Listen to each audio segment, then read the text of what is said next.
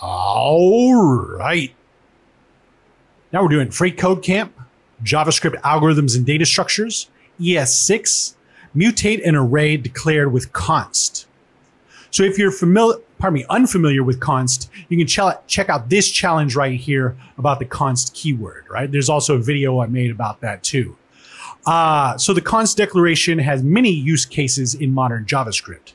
Some developers prefer to assign all their variables using const by default, unless they know they will need to reassign the value. Only in that case do they use let. But however, it is important to understand that objects, including arrays and functions, assigned to a variable using const are still mutable. Using the const declaration only prevents reassignment of the variable identifier, right? So for example, we've got const s equals this array right here.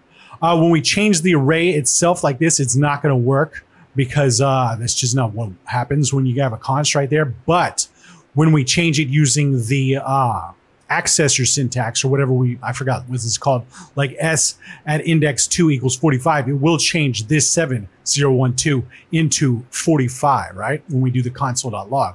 So to reiterate, this array right here will result in an error. After commenting out that line though, the console.log will display the value with the arrays 5, 6, and 45, all right?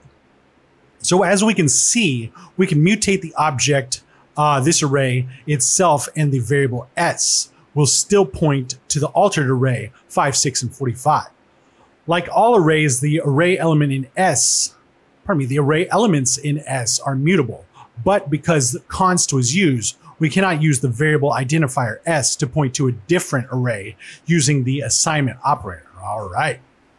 So an array is declared as const s572. What we're going to do is change the array to 257 using various element assignments. All right.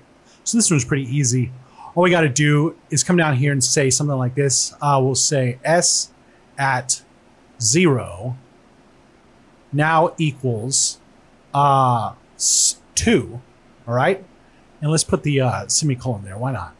And let's get this, copy it, drop it off 1, 2 times, say 2, whoops, or whatever, 2, 1, and then this will be